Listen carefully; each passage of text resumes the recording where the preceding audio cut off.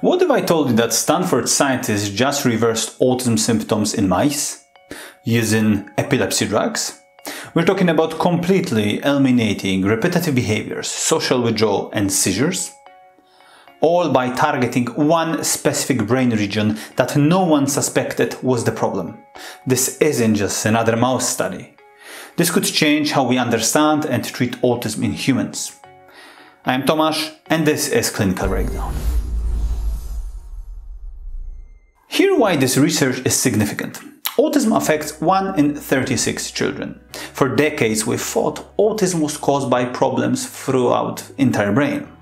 Hundreds of genes, multiple brain regions, complex developmental issues. But this Stanford study suggests something completely different. What if autism symptoms come from overactive brain region? The reticular thalamic nucleus. We've probably never heard of it. It's a tiny cluster of neurons deep in your brain that acts like a volume control for all incoming information. When this region becomes hyperactive, it creates sensory sensitivity, social difficulties, repetitive behaviors, and what we see in autism. The breakthrough? Stanford researchers use epilepsy drugs to calm down this brain region. And the autism disappeared. Completely reversed in living mice. This isn't theoretical treatment. This is proof that autism symptoms can be turned off, like a switch.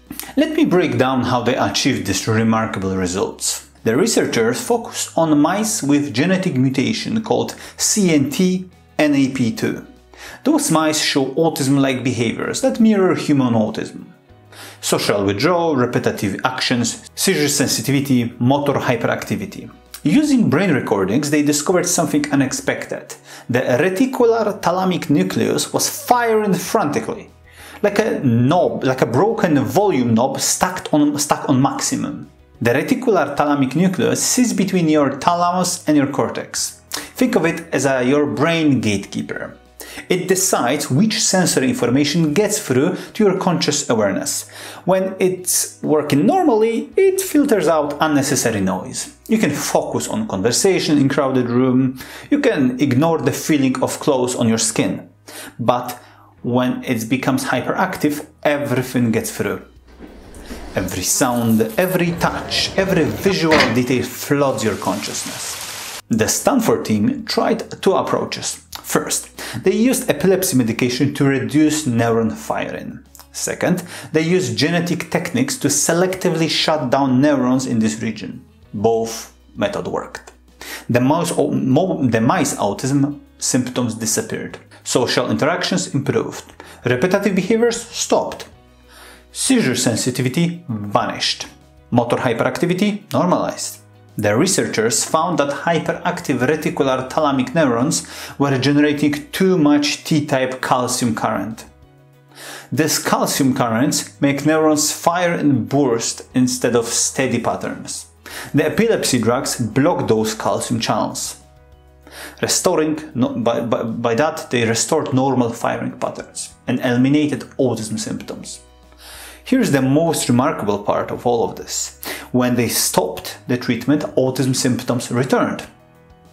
When they restarted treatment, symptoms disappeared again. This proves the symptoms are actively maintained by this brain region, not permanently developmental damage, but ongoing dysfunction that can be corrected.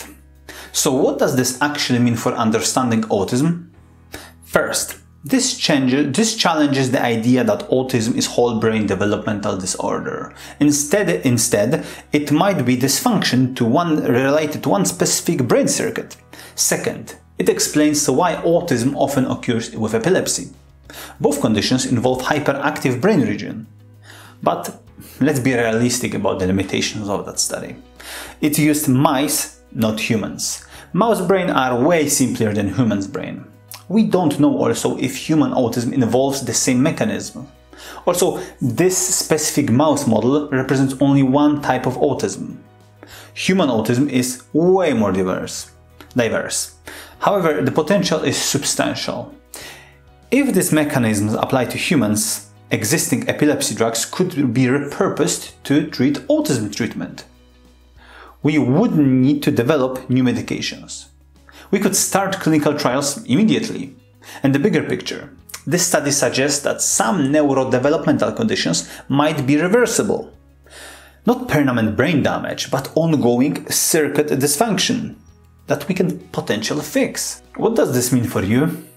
If you have autism or your loved ones have, this research offers hope that core symptoms might be treatable with existing medications. But remember, this is early stage research. Human trials haven't even started. For parents, this study suggests autism symptoms might be more treatable than previously thought.